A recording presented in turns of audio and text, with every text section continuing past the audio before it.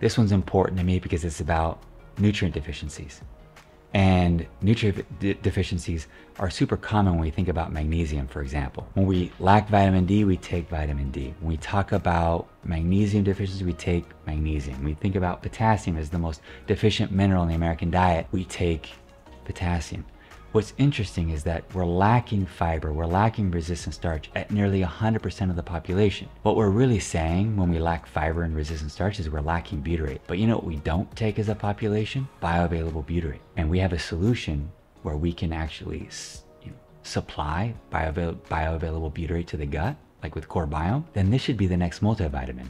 I care because the foundation of health as veggies is really saying butyrate, bioavailable butyrate. And if we don't solve the foundation, well, then the house is going to rot.